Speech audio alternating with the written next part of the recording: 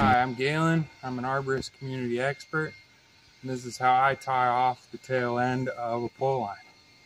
So I got one end of my rig line attached to the top of the tree I want to pull over. I take the other end and I'm going to anchor it to this tree. So I walk around,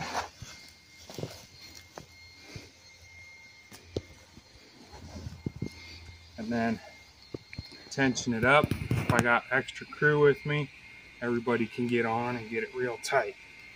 Now you can hold friction with this hand. Hold tension, you get friction around the trunk and it keeps it from slipping back on you. At this point, you're going to want to take your rope over and back, and then without letting go of that tension, take a little bit more going back this way. And I'm going to walk around the back of the tree, and at some point around the back, I'm going to cross over, make a pinch point, give a little bit of extra friction.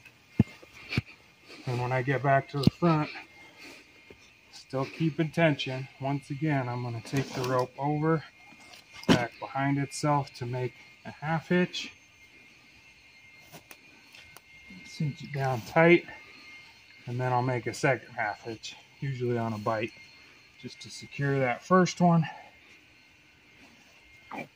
And now your line's tied off solid, comes undone again easy.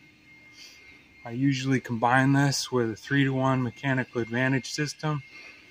I use the Rosenving cinch, and if it's just me and my groundy, we can actually get tension on this line equal to 6 people on a straight pull.